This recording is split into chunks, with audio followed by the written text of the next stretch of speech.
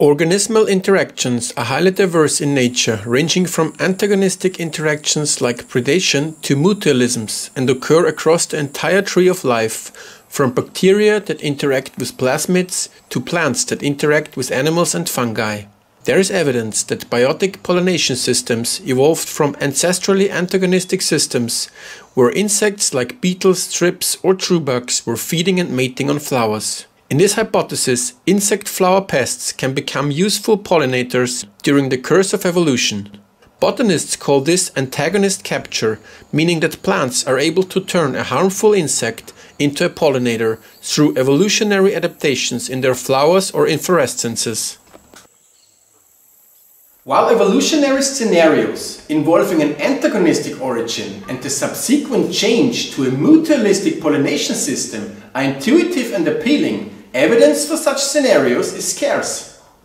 During fieldwork on the pollination biology of the plant clade Caladia in the Araceae family, which was considered to be exclusively pollinated by beetles, we found one species, namely Syngonium hastiferum, to be pollinated by plant bugs.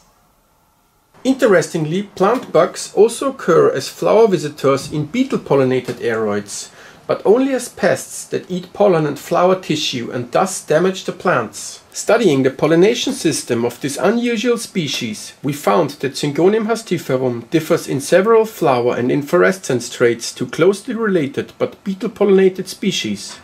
Measuring the temperature of the spadix, which contains the male flowers on the top and the female flowers at the base, throughout the 3-day flowering cycle, we found that flowers of Syngonium hastiferum warm up in the early morning hours through a process called thermogenesis and at the same time emit a strong floral scent, attracting pollinating plant bugs during the day. In the beetle-pollinated species, these processes take place in the evening and accordingly pollinating beetles are attracted during the night. In addition, Syngonium hastiferum lacks the usual food bodies for beetles, and the surface of the pollen grains has also changed from smooth and sticky to spiny and powdery, which is what makes it possible for the pollen grains to adhere to the plant bugs. Here you see a time-lapse movie showing the 3-day flowering cycle of Syngonium hastiferum.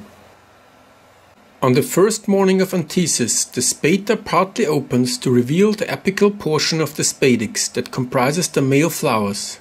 The basal part of the spadix, which bears the female flowers, remains surrounded by the inflated lower part of the spathe to form a pollination chamber into which plant bugs enter.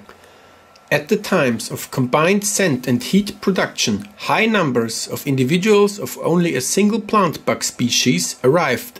The plant bugs entered the pollination chamber and crawled over the female flowers. Thereby they transferred pollen, acquired during previous visits of an inflorescence in the male phase, onto the moist receptive stigmas.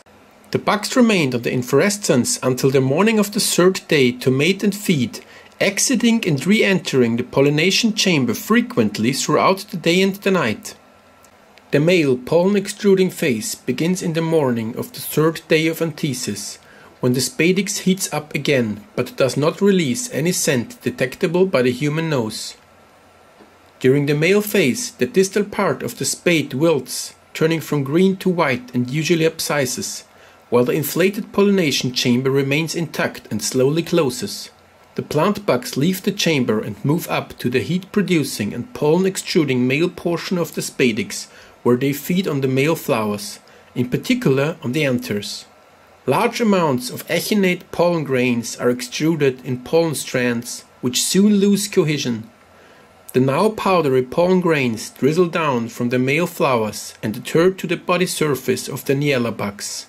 The plant bugs, heavily dusted with pollen, leave the inflorescence between sunrise and 8 o'clock, potentially being attracted by other female phase scented inflorescences of Syngonium hastiferum. Collecting and analyzing the floral scent of Syngonium hastiferum, we found that there were also significant changes in the composition of the floral scent, which is crucial for attracting the plant bugs. While inflorescences of Syngonium hastiferum smell similarly intense as those of beetle-pollinated aroid species, their scent is composed of other chemical substances. We have discovered a previously unknown substance as the main component of the scent of Syngonium hastiferum. The unknown compound was decoded using nuclear magnetic resonance spectroscopy, paving the way for another important step in the study: the chemical synthesis of the new natural substance, in order to be able to test the attraction of the substance to the plant bugs. In Costa Rica, this synthetic product has attracted as many pollinating bugs as the plant's inflorescences. We showed that this substance is solely responsible for attracting the plant bugs, and we named it gambanol in recognition of the tropical field station La Gamba in Costa Rica, where the new pollination system was discovered. This is the first known case of a specialized plant bug pollination system and provides clear evidence for the hypothesis that the adoption of antagonistic florivores as pollinators can drive flower diversification.